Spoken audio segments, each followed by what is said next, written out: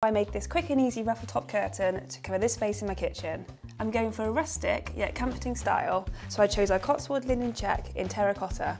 To work out how much fabric I needed, I took the width of the space and doubled it, and took the drop and added 14 centimetres. I hemmed all 4 edges and folded over the top edge by 12 centimetres and sewed this in place. Now it's time to make the channel for the net wire.